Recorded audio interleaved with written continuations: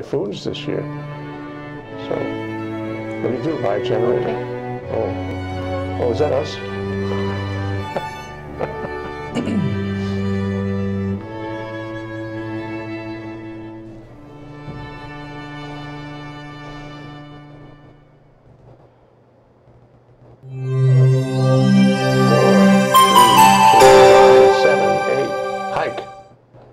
Okay, we're back. We're live. I'm Jay Fidell here on Think Tech.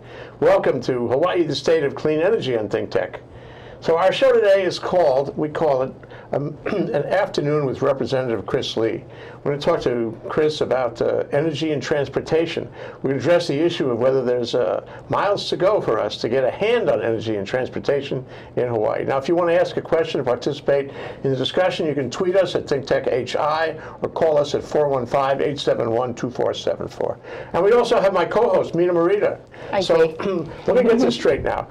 Chris is the chair of the House Energy and Environmental Protection Committee right now today. However, Mina Morita is his predecessor, and for many years she was the chair of that very same committee, and thence she was the chair of the PUC. This is a totally VIP show. And there was one person in between us, Denny Kaufman.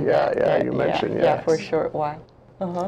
So first we should talk about the session, Chris.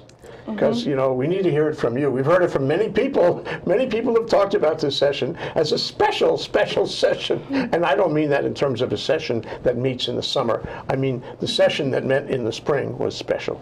You know, it was a very different year than I think most people have ever seen before. Number one, in D.C. you got, you know, Trump administration, which is placing a lot of pressure on federal funding and all kinds of stuff. Nobody knows what's going to happen. But locally, we had a lot of big issues.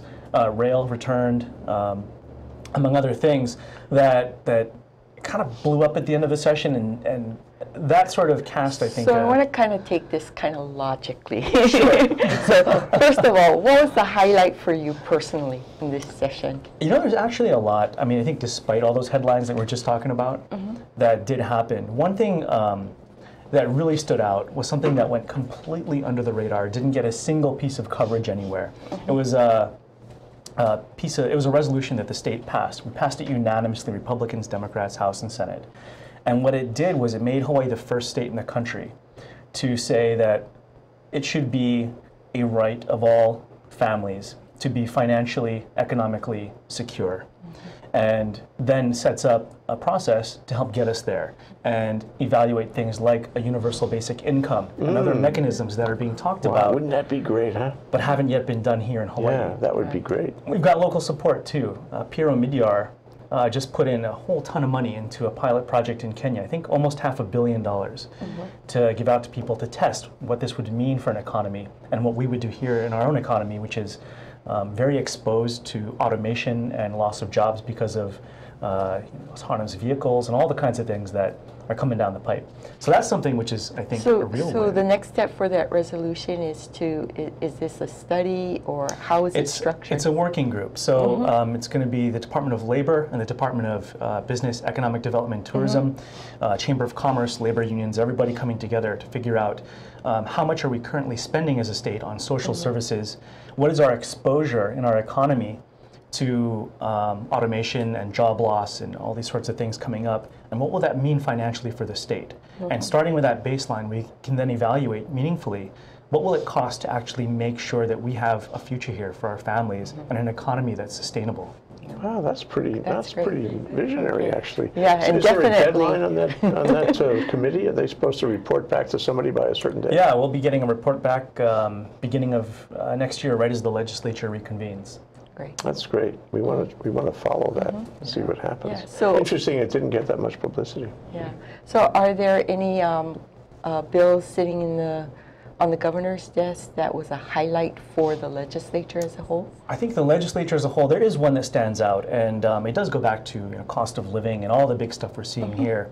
And it's a bill that finally starts to give money back to local residents. Earned income tax credit. Earned income tax credit, which Finally. Mina's been a champion for long before any of us were around.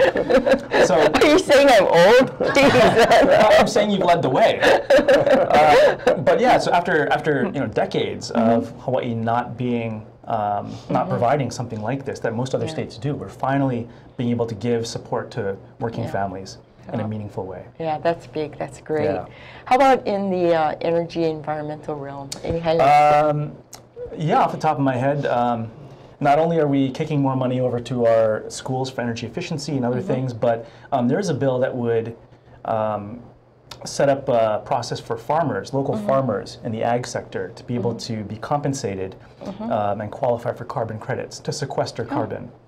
And that's something which could be a sorely needed revenue stream for a lot of folks, particularly when it's done in conjunction with PV and other renewables that they can use to help offset their own emissions.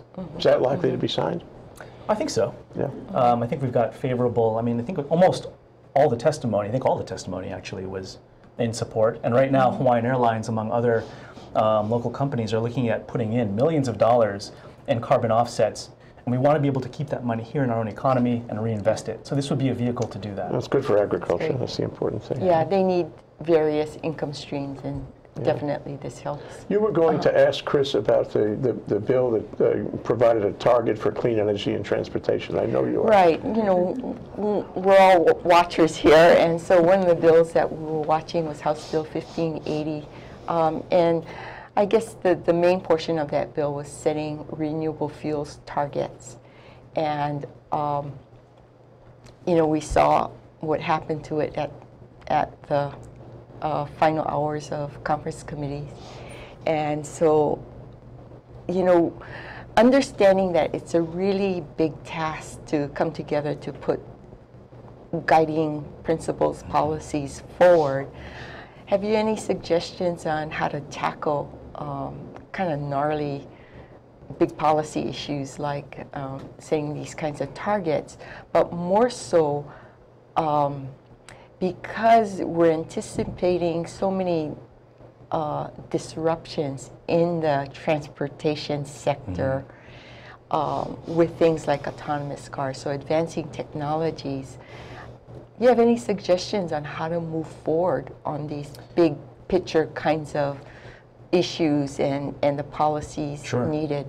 I think 1580 was a bill that I think was one of the first years we've had a real significant discussion at the legislature about electrifying transportation and what that means, decades from now. But the bill, when it died, didn't die on its merits. I think there was large consensus in the House and Senate that this was the general direction that we wanted to go. And our law right now, our state plan currently says that we want to eliminate fossil fuels for ground transportation here in the state. It doesn't have a date attached to it, but that's just a guiding principle. And so this would have taken that next step. I think one of the things that we did see out of that prior law passed a couple of years ago is the Department of Transportation getting together with the Energy Office, creating this working group with a whole bunch of different stakeholders to look at what are those realistic, actual, actionable steps, and what's the low-hanging fruit to get started on as we make this transition. I think that's something that especially now has been invaluable. So if we're going to move forward now to this next step and figure out, all right, what's realistic and how are we going to get there, I think for sure we've got to try and analyze as best we can what resources we have locally to be able to leverage. And right now, I just got back from California actually meeting with their Senate President, who's been doing a lot of work in this area, as well as the Energy Commission and the PUC, their CPUC. And they're all working in the same general space as we are here. And of course, they've got a lot more resources to bring to bear. And they have a market. That's they right. can drive the market. Yeah. That's right. And they are driving the market as we speak. And one of the guys was just saying, right now their current goal is to sell 100% zero emissions vehicles by 2050. And they're looking at advancing that potentially as much as 10 years based on what the market's actually done in some of these places in California right now. And so they're putting hundreds of millions of dollars in various channels to try and tackle this problem of how you actually get from here to there. And so there's a couple things I think people don't realize that are already happening that will probably have much more an influence in where we go than any policy we could put into law. You know, when I was graduating from high school, which was only a few years ago, like 1999. That's more than a few years ago, Chris. Yeah, I know, I'm getting old. But at that point, you know, driving in Hawaii was, it was a must-do, and it was a real desire for everybody. I remember in our high school, everybody wanted their driver's license. At that time, in 1999, 99% of 25 to 29-year-olds had driver's licenses. Today, that number has plummeted to just 65%, and it's dropping every single year. Wow. And that's, That's something so that's reflected across almost every age demographic and community around the Is state. there a reason? What is the reason? People want to get around in other ways than owning and driving a car. Or the other thing that we've come to realize, I think, which Mina had a lot of influence in, is our zoning and planning policy. So now we're not building suburbs that are way out in the middle of nowhere. So now people can live and work in the same place. And it's cheaper and it saves time. So it makes a lot more sense.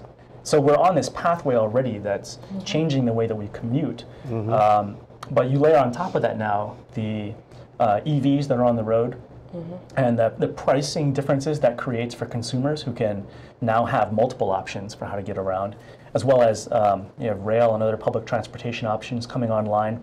And the biggest thing, of course, is once autonomous vehicles truly arrive, and I mean, there are autonomous cars driving around on streets in cities around the country right now, but within the next 5 to 10 years, as all the latest, you know, Booz Allen and PricewaterhouseCoopers and all these big firms are looking at, as well as the auto manufacturers, there may come a point where it's cheaper not to even own a car, but to subscribe to a service, like an Uber service, where you can just call up a car that's driving out there on the road and it'll take you around. It's inherent in it, don't you think?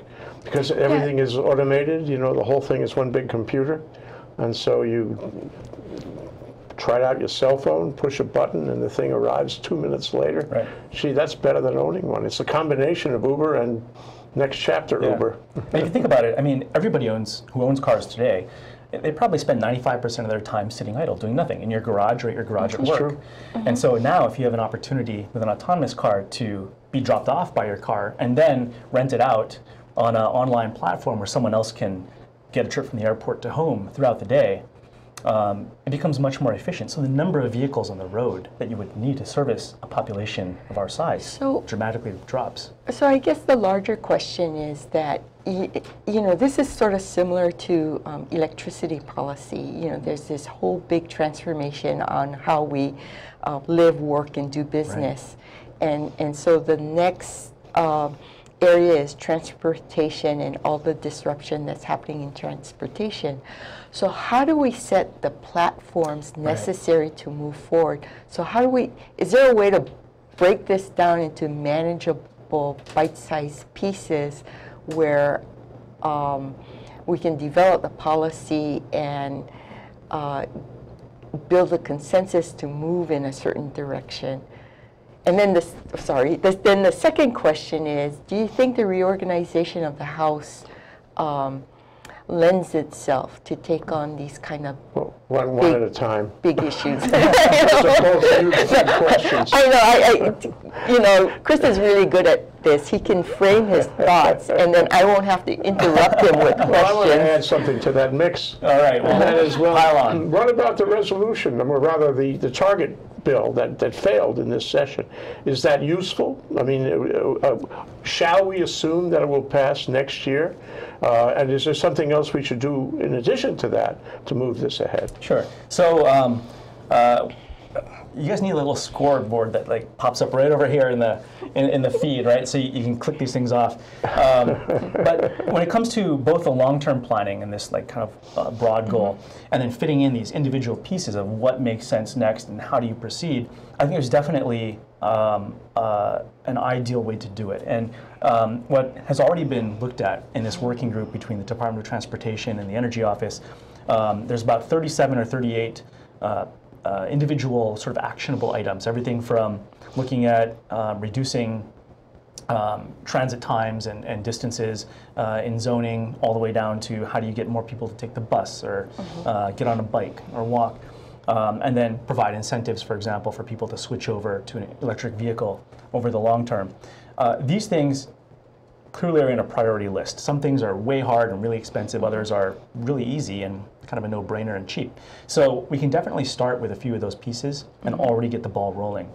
When it comes to that broader goal and setting that, I think there is value in doing so for sure. You know, one of the things that is happening right now, especially in light of the administrative change in DC, is that you have streams of funding that are now shifting.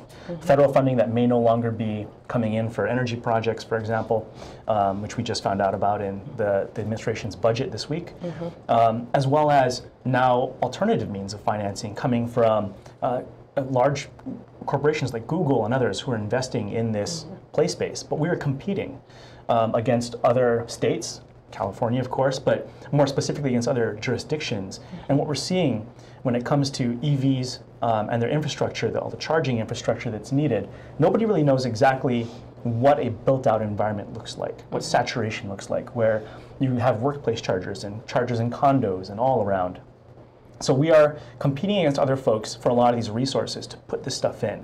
And people are, I don't want to say they're giving away money, but they're looking for opportunities to invest. Hawaii is perfect. Oahu in particular, where it's dense, it's small, we have the kind of environment that this stuff really fits into. So if we can demonstrate that we have the political will to not only set a long-term goal, but to make sure that we're going to take steps to get there and commit to that, I think there's a lot of support that could come to bear. And we've been talking with specific vendors and companies in the Bay Area, in LA, in Nevada and other places, Tesla and others, who are looking to partner and make these investments in Hawaii. And that's one of the reasons why I think 1580, setting that goal and doubling down on our commitment to say, yes, we want to get there. We don't know exactly how, but we're going to do everything we can. And for all the folks in the private sector looking to invest, both locally and elsewhere, you know, we will politically help you and get out of your way when we need to. I think that's the value in the bill itself. And the last thing I'll say on that is, you know, when we passed 100% RPS, and I think even the RPS, and Mina's credited for creating our RPS here in the state. But I wanted a floor, not a ceiling. But also the thing that changed, I mean, and even the utility lobbied against it up until the minute it passed, as well as some of the fossil fuel stakeholders. But the minute it did, I mean, everybody got on board and said, you know what, we have this goal, we're all committed. And the amount of progress that we've seen since then, and the amount of investment that's being made, and the kinds of things that are happening, it was night and day between prior and after the passage of that. I think in the same way, what we're hoping to do in a much larger national conversation is say, look, Hawaii is here alongside California and others who are already going this route, and we're committing to this future. We are a place to invest. We're open for business. And the best part about this is the faster we can roll out electric charging infrastructure, the faster, ultimately, we'll be able to empower people to hopefully save on their commutes, to save on costs for transportation, and ultimately stabilize our energy grid and help balance everything going on, because this is a whole new world of opportunity for everybody. And it's a whole new world for a break. It's a perfect time for a break. We're going to take a break now, 1 minute break. That's Chris Lee and Mina Morita. We'll be right back for more on the same subject.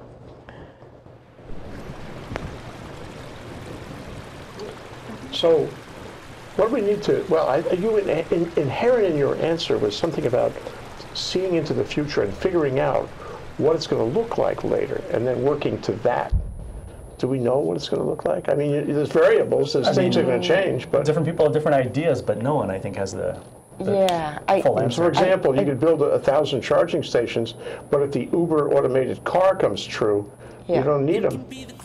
Maybe. I mean, I think there's several issues here. One is, you know, the consumer's preference in what they're buying. You know, and so, you know, we all know people buy trucks here, a lot of trucks here. So meeting that consumer preference, and then, but with the acknowledgement that, you know, you have people that just don't want to own cars. 3. Okay, we're back with Chris Lee and Mina Morita. We're talking about transportation energy in Hawaii. And, you know, we're talking about like making it clear that we have the political will to attract investment, to attract laboratory situations from companies that can come here and use Hawaii as a transportation energy platform and laboratory. But you know, talking in the break, you know, about what it should look like, what it will look like. It's hard to know what it'll look like because all the parts are moving, including this automated car thing, which could change things dramatically. How do you find out? How do you deal with that? How do you determine, you know, what kind of incentives you want to build? You're talking, you know, Mina was talking during the break about the public and the market. The market should, I know you're a market person. She's a market person. I don't look like it, but yeah. She wants the market to, you know, to determine what we do. We need, yeah. But, you know, sometimes you need a benevolent dictator person, choose the expression, a benevolent dictator legislature, if you will, who says, you know, we see it, we understand it, and we're going there. And we're not going to just accept what people want in the marketplace. We're going to incentivize them. We're going to shape the market. We're going to tune, because we know that if you have too many cars, it's no good. If you use too much fossil fuel, it's no good, and so forth. We're going to try to save the state by incentivizing people to do the right thing, whatever they really want. So Mina was making a good point about, you want to mention that real quick? About the trucks and... Yeah, so it appears that the preference in Hawaii is small trucks, or sometimes really big trucks. And so, you know, it's not like the electricity market where you have the utility that's being regulated and that's responsible for meeting the renewable portfolio standards, goals, mandates. So in the transportation sector, when you're looking at this whole change out of vehicles, first of all, you still have a lot of old cars on the road. Then you have the consumer making these purchases. So with that kind of dependency on the market, how do these changes take place? Yeah, you know, I think one of the things that we looked at in this was, you know, do you do something prescriptive, or do you figure out how you can really push the market along? And I think nowhere in the discussion that we had this year was anybody trying to force anybody to give up their favorite truck or whatnot. I drive a gas guzzler too, and you know, full disclosure. But the idea is, how do you put the infrastructure in place to allow that consumer choice? Because right now, for example, I would drive an EV, except I have nowhere to plug a car in. It's just not possible. I street park.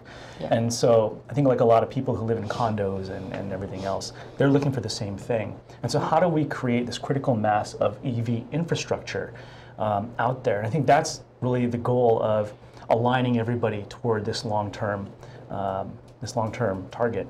I think one of the things that we hope out of this, you know, we don't know what the next Toyota light truck is going to look like, but we do know that the company's committed by 2040 to sell only electric vehicles. And we're seeing already, both with Tesla's new heavy-duty trucks and as well as some of the hydrogen fuel cell vehicles out there, eventually these vehicles in all variations, big SUVs and whatnot, will all be there. So we need to make sure that we're ready so that when people want to buy them, they can. So the other critical issue here is taxation policies, because, you know, as you move towards electric vehicles, and we're so highly reliant on gasoline taxes, you know, for the maintenance of our roads and matching federal dollars. Yeah. You know, how do we go about this? And again, I go back to the question is, you know, with the House reorganization, you know, are we being set up correctly in committee structure to move these real, again, gnarly, I don't know of any way to describe it, issues forward? Because I think, you know, on the electricity sector, that's where we see some of the slowness playing out in getting rate design correct, you know, to move forward and make it equitable. And I see this big hurdle on the transportation side because we're so reliant on gasoline taxes.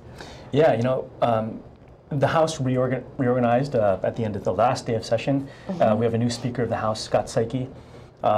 Everything else is a little bit in flux at the moment, but we'll have a committee lineup, I think, over the summer sometime. But that being said, the biggest difference between the House and Senate, the Senate has one committee that handles both energy and transportation. And those two really, I mean, go hand in hand, and you cannot address one without the other, I think, at this point, it's fair to say. In the House, we have two committees, one that addresses transportation, one that addresses energy. So we'll need to get together. The current chair of the Transportation Committee is Henry Aquino, who's been working on that for a couple of years, maybe 4 years, or maybe even longer. But we've worked well together, and I think the conversations we're going to have will have to address these things of equity and how do you, in a world of proliferating EVs and no gas taxes paid by those drivers, pay for public infrastructure like roads and highways. So we have a number of bills that were proposed this year, some that moved along, which would tax vehicles by weight, for example.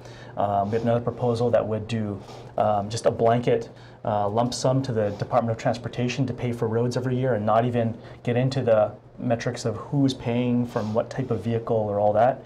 And in the long term, the other unknown X factor, of course, in all this is how much of that infrastructure will we still need? If you have fewer vehicles on the road in a much more efficient place, do you still need 7 lanes wide highways? So all this stuff is hanging out there. So in your recent travels, have you seen any technology that can help address the taxation issues? You know, Oregon actually, there's a number of states obviously looking at this because it's a problem everywhere. But Oregon just implemented a vehicle miles traveled pilot program. So the farther you drive, the more you help pay for the roads. EVs, because they're electric and you can communicate much more easily now in some places, are being designed with pilot projects in mind that basically do the same thing based on your usage.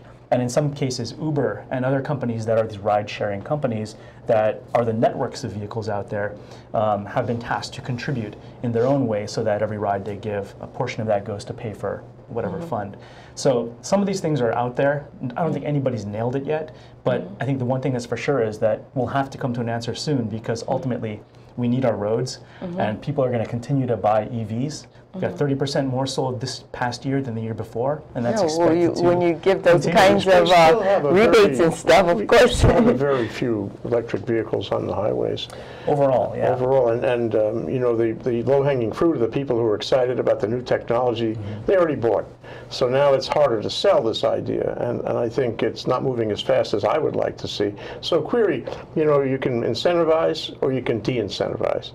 You could say, as they have in other places, maybe outside the country, you want to buy a gas car, we're going to tax you really heavily, and we're going to try to discourage you from buying the gas car. That works, for sure.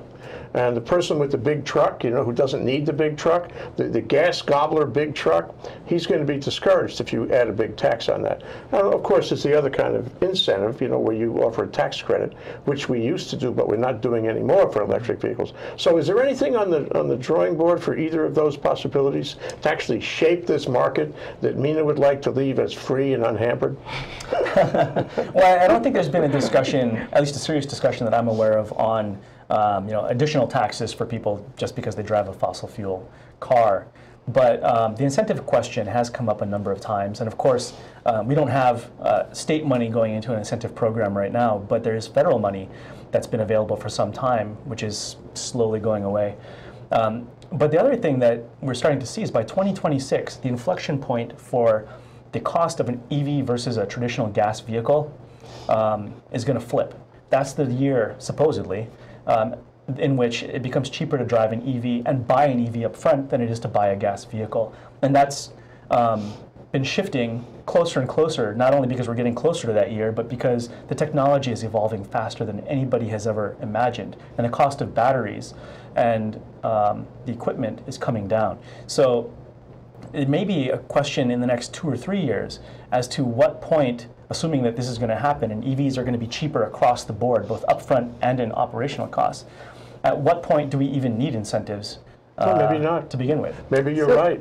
So in your recent travels again, have you seen any, again, more increased efficiencies in cars, getting higher gas mileage in vehicles? I mean, with has it stopped, or is the trend still No, I think increased mileage? the trend is still increased mileage, for sure. And of course, electric vehicles are topping that list. But even amongst gas cars and light-duty vehicles, you see continual gains. Now, with the Trump administration looking at undoing some of those standards that produce that, we don't really know what's going to happen.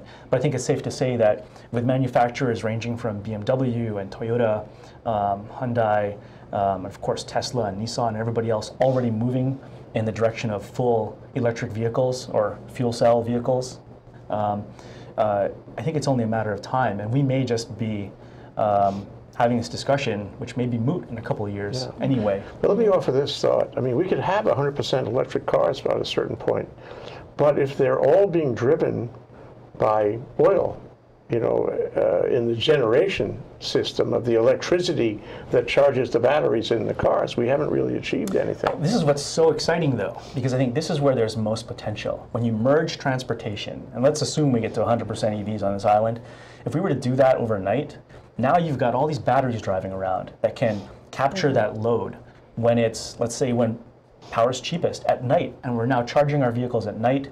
You stabilize the demand curve throughout the day, and now it's cheaper for everybody to produce electricity, theoretically, if you can be more flexible in that power consumption and usage. So there's a lot of possibility here. How do you do that? What kind of legislation do you pass in order to make that happen? Well, I think the PUC. Yeah, I think it's all dependent on rate design. Yeah.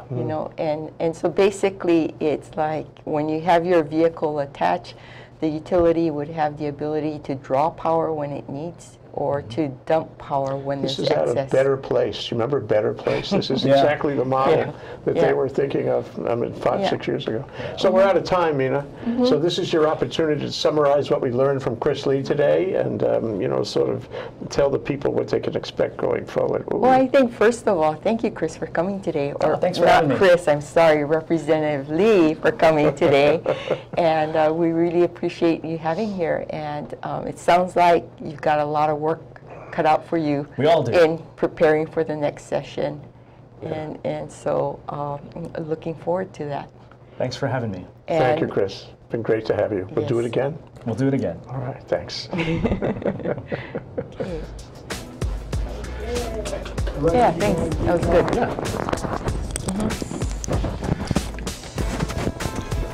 Yeah, they are connected, aren't they? Well, that makes the whole thing very sexy. Yeah. That they're connected. You got to do both at the same time somehow. Well, the part of it is, again, this is where I feel HECO has a lot of shortcomings. It's all the analytics, so the ability to process data quickly and make timely decisions. Yeah. And It's all more important now. yeah, I mean,